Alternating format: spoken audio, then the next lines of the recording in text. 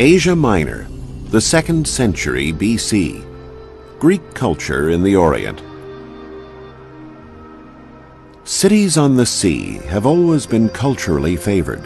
The products, the different people, and ideas that pass through their ports provide for a richness and dynamism in these places where sea and land meet.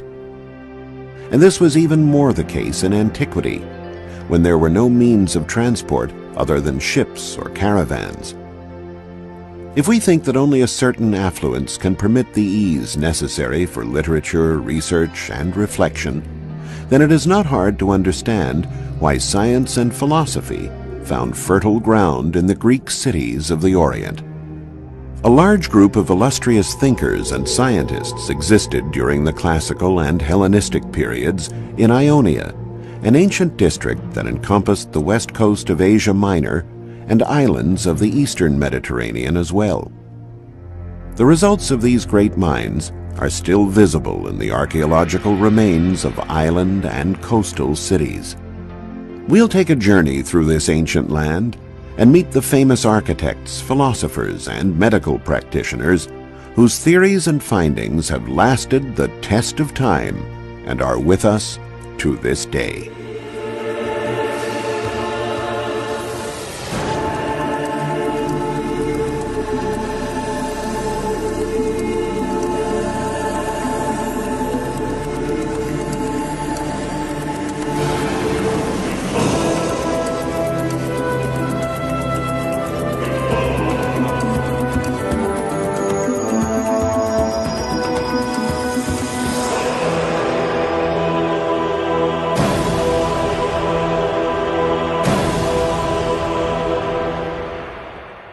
The first millennium BC was the era of Greek colonization of the Mediterranean.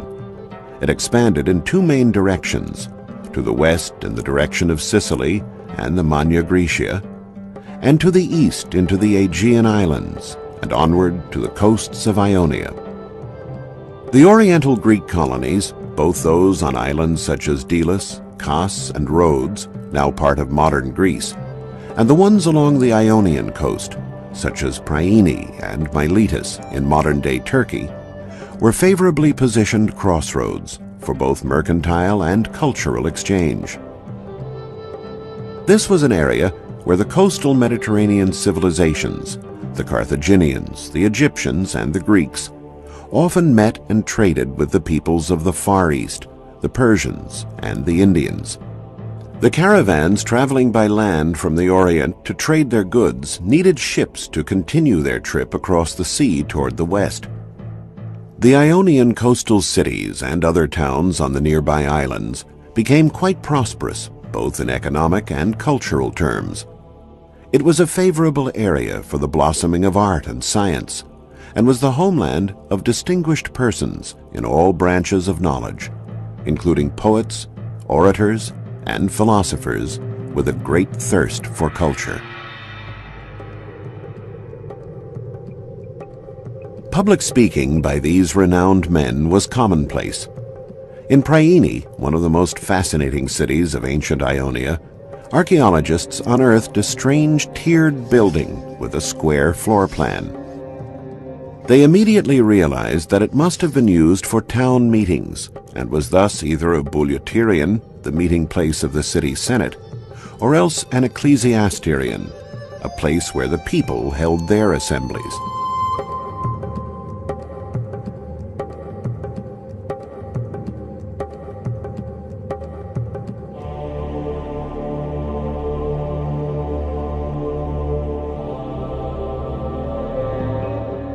Excavations also revealed this beautiful theater with a capacity of nearly 5,000. The square building, on the other hand, only sat 640. Evaluating these two constructions in the light of the area of the excavated city, and by studying historical sources regarding the size and number of inhabitants of Priene, researchers concluded that the people assembled in the open-air theater, while the Senate met in the smaller, roofed bouleuterion. Here's what the Senate chamber would have looked like in ancient times. This was the pulpit, reserved for orators and their public speeches. The Greek philosophers from the Hellenistic period were divided into several different schools. The most illustrious of them, the Epicurean school, sought to spread its doctrine among the local senators. The Epicureans believed that by adhering to a model of proper life and an ideal of wisdom, a person could achieve happiness. The concept was intriguing to the Priene senators, since there was still much warfare in the world at that time. The Epicureans had a sense of pride in their land, since they believed Ionia was the birthplace of philosophy. Its forefathers came from the school of Ionian scholars many centuries earlier. Thales, Anaximenes, and Anaximander, the first cartographer to create a map of the entire world, and the first man, predating Darwin by over 2 millennia, to intuit the concept of evolution, claiming that humans had evolved from fish. As the city of Priene was gradually dug up, archaeologists realized that it was a city like no other. Everywhere they dug, they found stairway after stairway. There were stairs at every change in elevation. Why? Did the townsfolk prefer this solution to sloping roads, or did they not know how to build them? Or was there another reason? When researchers recreated a map of the city with its original streets and buildings, they made a surprising discovery. They found that the city was laid out on a perfectly orthogonal road grid. In addition, all the east-west streets were level, while those running north-south had steps to lead to the various levels of the city. This must have been an intentional design. But who could have conceived it, and why? The answer lay in philosophy.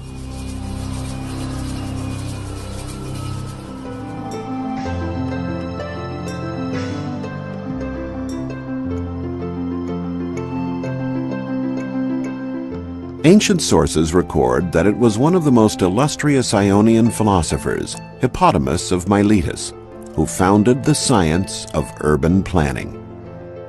Instead of letting a city grow in a haphazard fashion, Hippodamus felt it should first be drawn out rationally on a map, preferably laid out on an orthogonal grid, with precise functions assigned to each neighborhood. Hippodamus went on to design cities throughout the Greek Empire.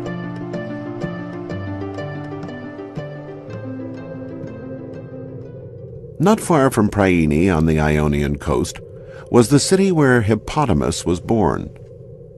In the late 1800s, researchers unearthed a fantastic city with grand colonnaded avenues, enormous baths, and sumptuous buildings. They immediately thought it might be the powerful city of Miletus, which changed hands several times between the Persians and the Greeks. Everything seemed to support this hypothesis, except the fact that Miletus was a coastal city, while this site was a good 6 miles from the sea. Archaeologists remained in doubt until they unearthed this construction, decorated with beautiful lions. With its piers and moorings, it could only have been a harbor.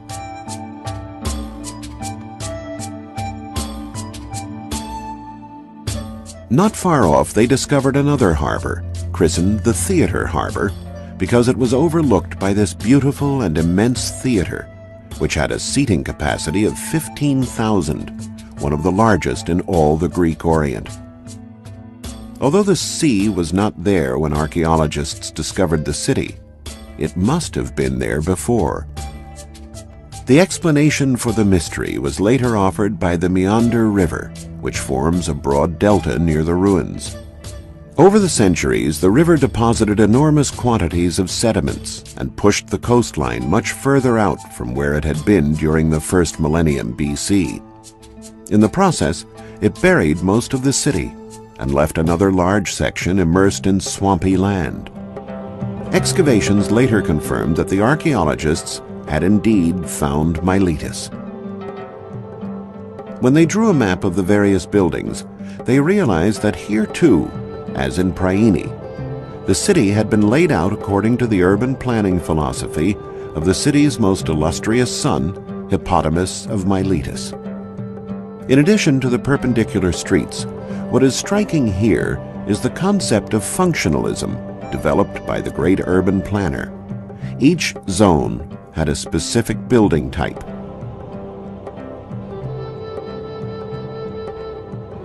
The two harbors, the Lion Harbor and the Theater Harbor, were linked by an upside-down L-shaped zone, where all the civil, commercial, and religious buildings were found.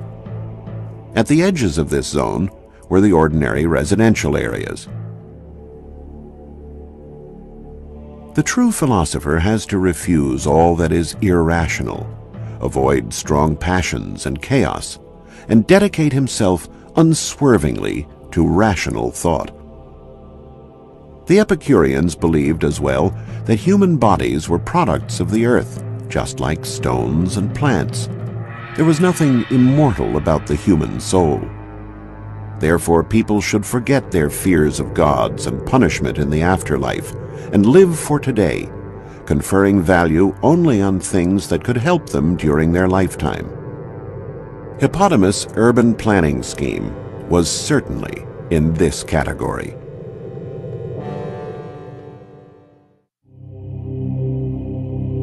On Delos, a small but important island in the eastern Mediterranean, archaeologists uncovered a series of terraces with buildings dedicated to the worship of various divinities. Inscriptions and statues led to surprising discoveries. All the sanctuaries in this area paid homage to foreign gods: Serapis, Isis, Anubis, venerated by the Egyptians, as well as the Sabiri, worshipped in this Samothracion, a sanctuary built to the gods of Samothrace. Why was there such a large presence of non-Greek gods on this Greek isle? Scholars consulted various ancient texts and discovered, with the help of the historian and geographer Strabo, that Delos was home to the ancient world's largest slave market. Merchants and slave dealers arrived from all parts of the world to buy and sell the most important economic resource of those times: manual labor. Delos thus became kind of a crossroads in the Mediterranean and went out of its way to offer its visitors a vast area for worship, later named by archaeologists the Terrace of Strangers. As an influential visitor on Delos, you might be invited to be a guest in the homes of well-to-do Greeks. Delos was truly a cosmopolitan place, a place where everyone could feel at home without having to boast of any superior fatherland, a place where diversity meant richness. The winds of affluence filled the sails of Delos, the legendary home of Apollo. It was truly a treasure island of the Aegean.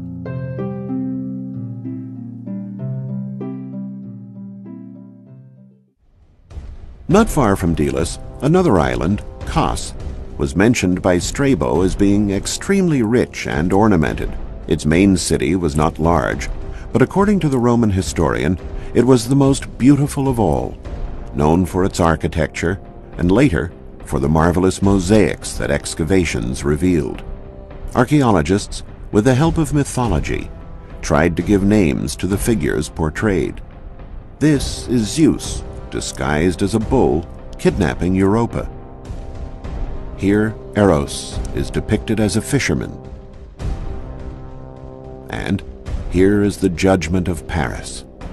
But who is this person arriving on Kos by boat? And who is that waiting for him? The answer came from these ruins. We are in one of the many sanctuaries of the ancient world dedicated to Asclepius, the Greek god of medicine. This is a building that was used to care for the sick. But the Kos sanctuary has a special distinction. As stated in literary sources, It was built after the death of the greatest doctor of the ancient world, Hippocrates, who held lessons on Kos in the shade of a plane tree. Hippocrates was the first to write a scientific treatise on medicine, freeing this art from its association with magic and grounding it firmly in experience and the observation of nature. The mosaic thus represents a passing of the torch from the god Asclepius, arriving on Kos, to Hippocrates, who awaits him on shore. The large sanctuary was built by exponents of Hippocratic thought.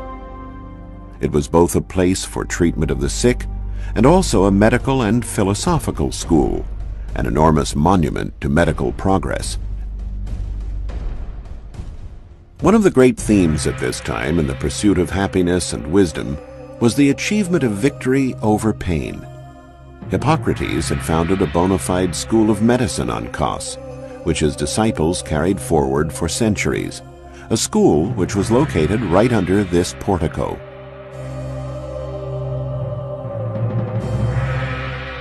Here, philosophers would gather with the great masters of medical art, with whom they could debate the concept of pain.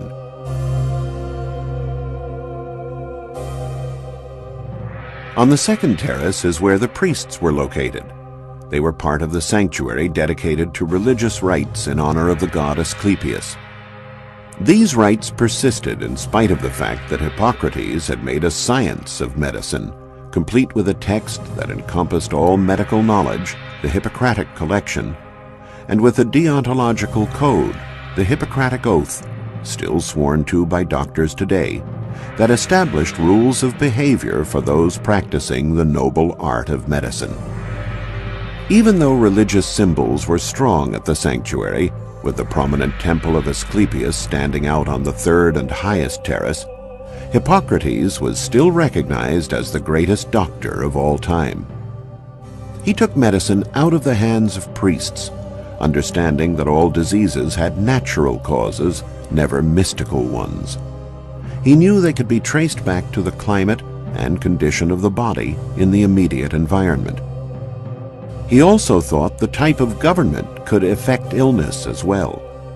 He went so far as to promote democracy over tyranny on the basis of its beneficial effects on health. Among these colonnades, the main treatment area where the sick were bedded and healed, philosophers would have ready examples to support their theory, how the absence of pain contributes to peace of mind and hence to happiness. In cases where recovery was delayed or did not arrive at all, there was a philosophy available that could sustain you. If a man succeeded in detaching himself from his passions and attaining inner peace, which the Epicureans called ataraxia, physical pain would be tolerable. Violent pain could be handled because it did not last, while chronic pain could eventually be ignored.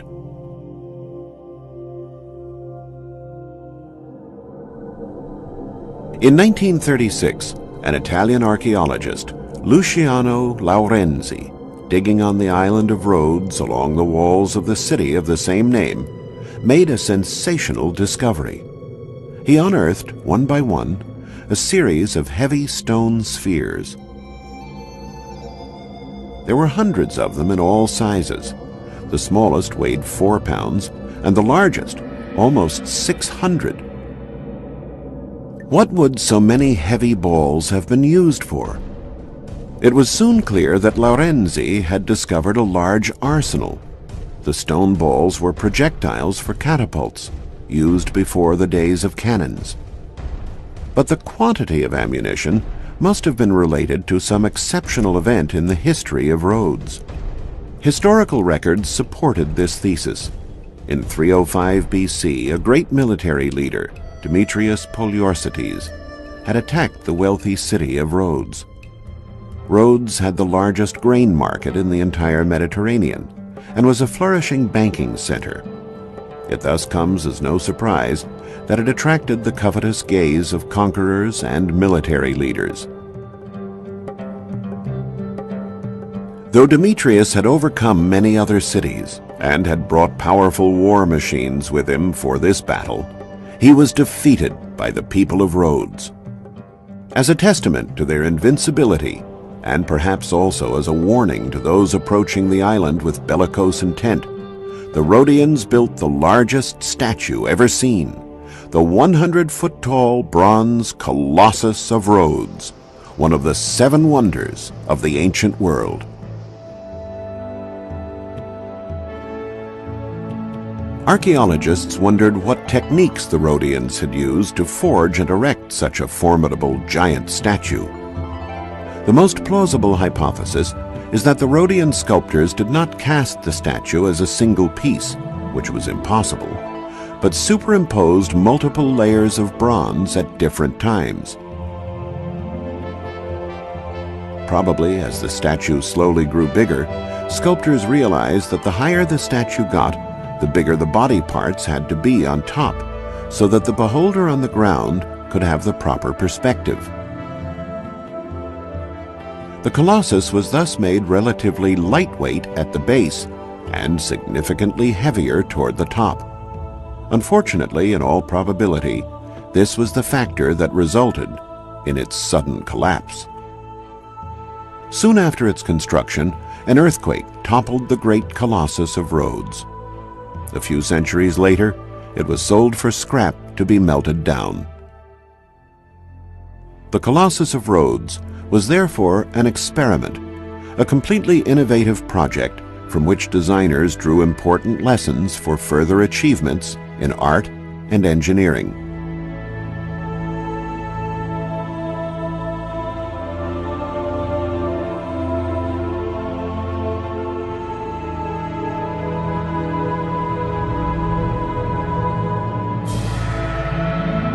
The Ionian Greeks named the land they had settled Anatolia, from the Greek for rising sun.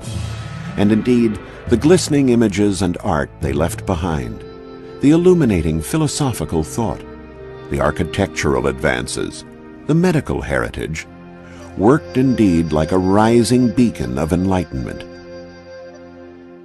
Yes, the mercantile aspects of the land brought money, but it was wisely put to use in developing knowledge and wisdom at the service of mankind, an approach that could only find a homeland in the most open and cosmopolitan part of Greece, the far eastern sector, washed by the sea and in contact with distant lands.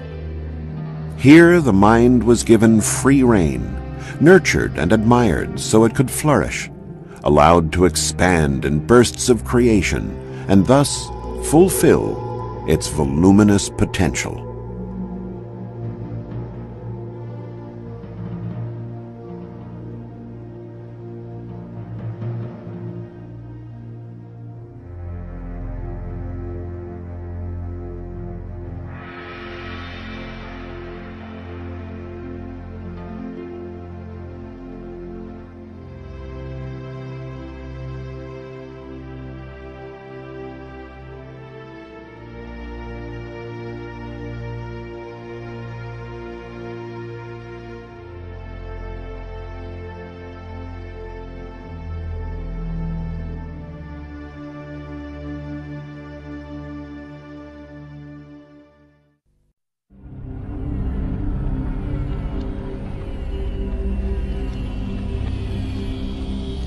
Asia Minor, the 2nd century BC.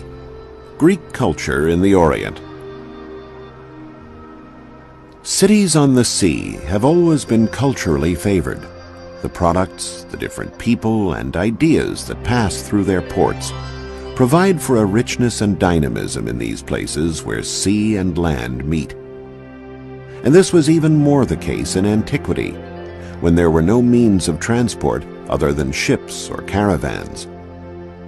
If we think that only a certain affluence can permit the ease necessary for literature, research, and reflection, then it is not hard to understand why science and philosophy found fertile ground in the Greek cities of the Orient. A large group of illustrious thinkers and scientists existed during the classical and Hellenistic periods in Ionia, an ancient district that encompassed the west coast of Asia Minor and islands of the eastern Mediterranean as well. The results of these great mines are still visible in the archaeological remains of island and coastal cities. We'll take a journey through this ancient land and meet the famous architects, philosophers, and medical practitioners whose theories and findings have lasted the test of time and are with us to this day.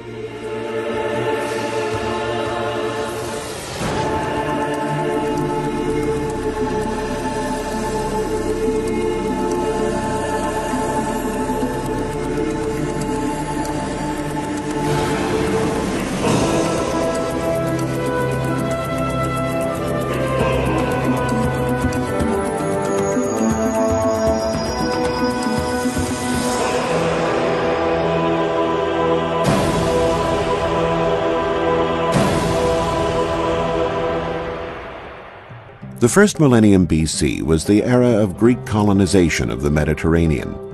It expanded in two main directions, to the west in the direction of Sicily and the Magna Graecia, and to the east into the Aegean Islands and onward to the coasts of Ionia.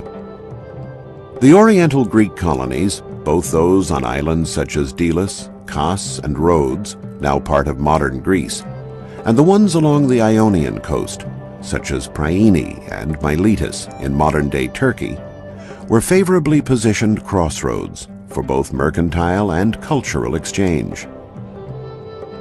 This was an area where the coastal Mediterranean civilizations, the Carthaginians, the Egyptians, and the Greeks, often met and traded with the peoples of the Far East, the Persians, and the Indians.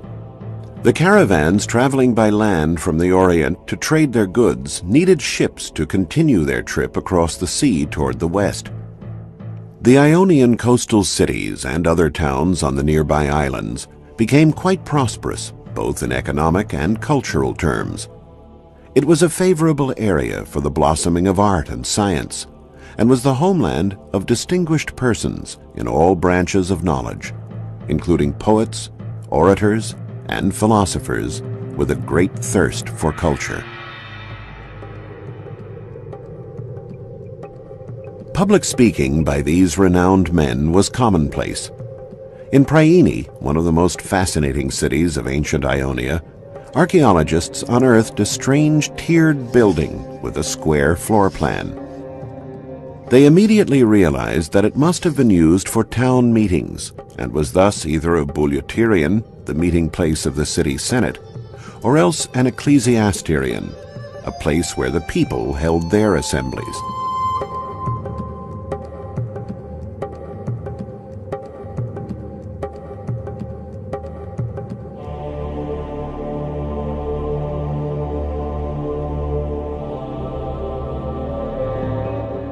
Excavations also revealed this beautiful theater with a capacity of nearly 5,000.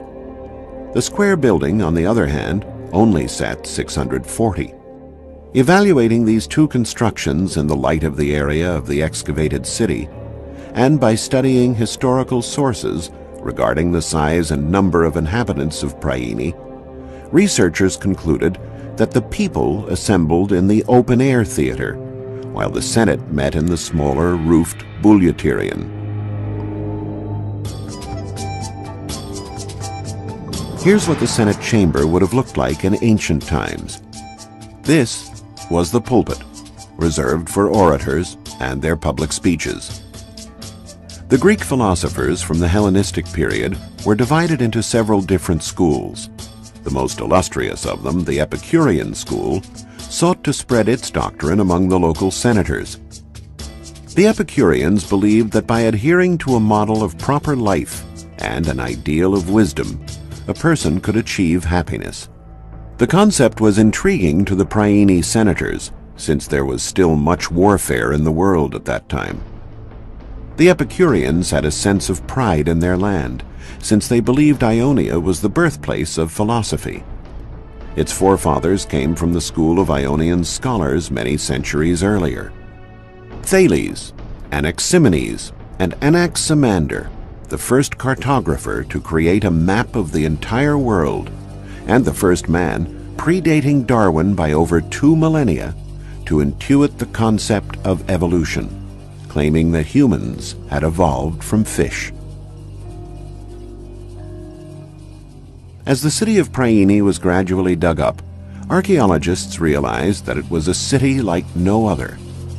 Everywhere they dug, they found stairway after stairway. There were stairs at every change in elevation. Why? Did the townsfolk prefer this solution to sloping roads, or did they not know how to build them? Or was there another reason? When researchers recreated a map of the city with its original streets and buildings, they made a surprising discovery. They found that the city was laid out on a perfectly orthogonal road grid. In addition, all the east-west streets were level, while those running north-south had steps to lead to the various levels of the city. This must have been an intentional design. But who could have conceived it, and why? The answer lay in philosophy.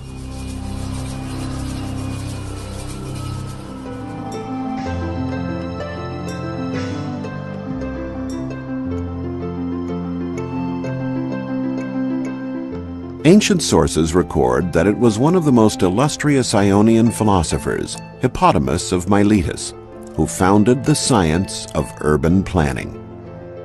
Instead of letting a city grow in a haphazard fashion, Hippodamus felt it should first be drawn out rationally on a map, preferably laid out on an orthogonal grid, with precise functions assigned to each neighborhood.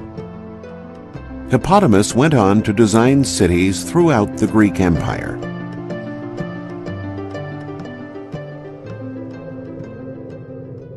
Not far from Priene on the Ionian coast was the city where Hippodamus was born.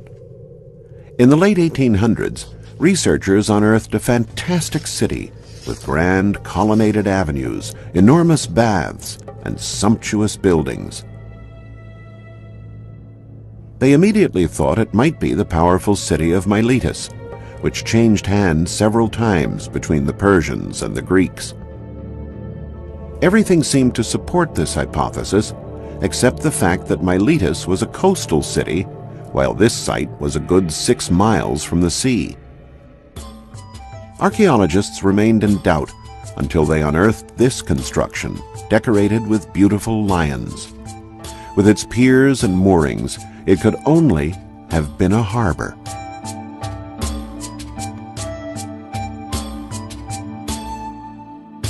Not far off, they discovered another harbor, christened the Theater Harbor, because it was overlooked by this beautiful and immense theater, which had a seating capacity of 15,000, one of the largest in all the Greek Orient. Although the sea was not there when archaeologists discovered the city, it must have been there before. The explanation for the mystery was later offered by the Meander River, which forms a broad delta near the ruins. Over the centuries, the river deposited enormous quantities of sediments and pushed the coastline much further out from where it had been during the first millennium BC. In the process, it buried most of the city and left another large section immersed in swampy land. Excavations later confirmed that the archaeologists had indeed found Miletus. When they drew a map of the various buildings, they realized that here too, as in Priene, the city had been laid out according to the urban planning philosophy of the city's most illustrious son, Hippodamus of Miletus. In addition to the perpendicular streets, what is striking here is the concept of functionalism developed by the great urban planner. Each zone had a specific building type.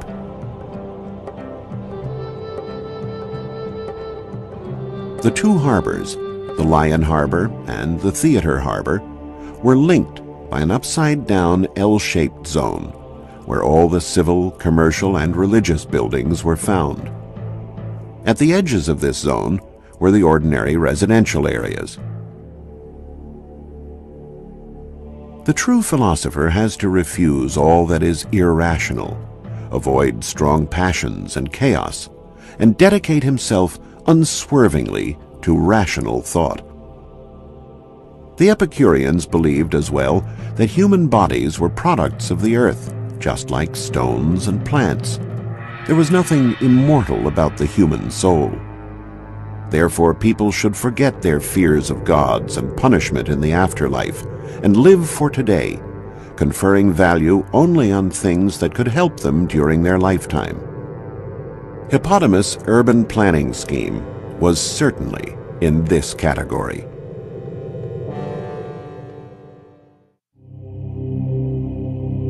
On Delos, a small but important island in the eastern Mediterranean, archaeologists uncovered a series of terraces with buildings dedicated to the worship of various divinities and coastal cities. We'll take a journey through this ancient land and meet the famous architects, philosophers, and medical practitioners whose theories and findings have lasted the test of time and are with us to this day.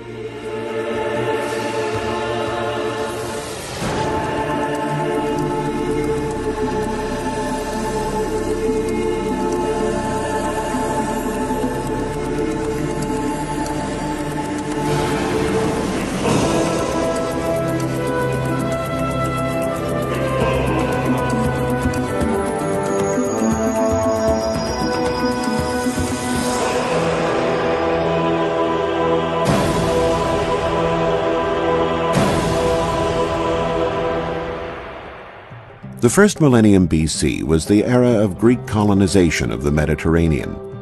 It expanded in two main directions, to the west in the direction of Sicily and the Magna Graecia, and to the east into the Aegean Islands and onward to the coasts of Ionia. The Oriental Greek colonies, both those on islands such as Delos, Kos, and Rhodes, now part of for orators and their public speeches. The Greek philosophers from the Hellenistic period were divided into several different schools. The most illustrious of them, the Epicurean school, sought to spread its doctrine among the local senators. The Epicureans believed that by adhering to a model of proper life and an ideal of wisdom, a person could achieve happiness. The concept was intriguing to the Priene senators, since there was still much warfare in the world at that time. The Epicureans had a sense of pride in their land, since they believed Ionia was the birthplace of philosophy. Its forefathers came from the school of Ionian scholars many centuries earlier. Thales, Anaximenes, and Anaximander, the first cartographer to create a map of the entire world, and the first man, predating Darwin by over 2 millennia, to intuit the concept of evolution, claiming that humans had evolved from fish. As the city of Priene was gradually dug up, archaeologists realized that it was a city like no other. Everywhere they dug, tiered building with a square floor plan. They immediately realized that it must have been used for town meetings and was thus either a bouleuterion, the meeting place of the city senate, or else an ecclesiasterion, a place where the people held their assemblies.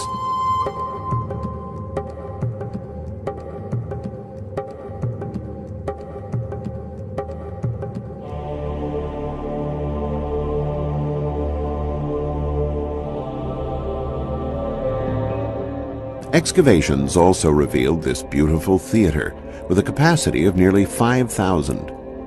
The square building, on the other hand, only sat 640. Evaluating these two constructions in the light of the area of the excavated city, and by studying historical sources regarding the size and number of inhabitants of Priene, researchers concluded that the people assembled in the open-air theater, while the Senate met in the smaller roofed bouleuterion. Here's what the Senate chamber would have looked like in ancient times. This was the pulpit, reserved.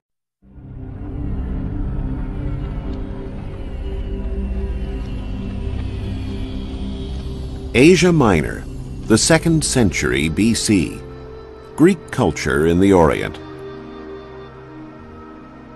Cities on the sea have always been culturally favored.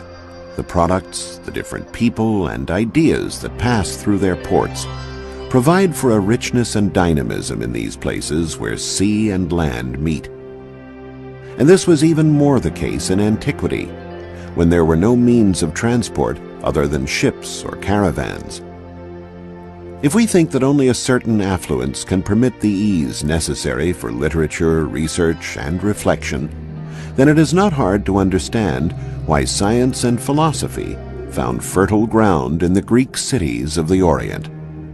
A large group of illustrious thinkers and scientists existed during the classical and Hellenistic periods in Ionia, an ancient district that encompassed the west coast of Asia Minor and islands of the eastern Mediterranean as well.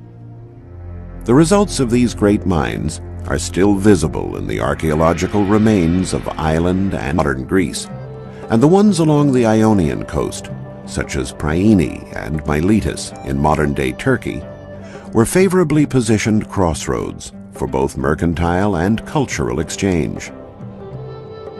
This was an area where the coastal Mediterranean civilizations, the Carthaginians, the Egyptians, and the Greeks, often met and traded with the peoples of the Far East, the Persians, and the Indians. The caravans traveling by land from the Orient to trade their goods needed ships to continue their trip across the sea toward the west. The Ionian coastal cities and other towns on the nearby islands became quite prosperous, both in economic and cultural terms. It was a favorable area for the blossoming of art and science, and was the homeland of distinguished persons in all branches of knowledge, including poets, orators, and philosophers with a great thirst for culture. Public speaking by these renowned men was commonplace. In Priene, one of the most fascinating cities of ancient Ionia, archaeologists unearthed a strange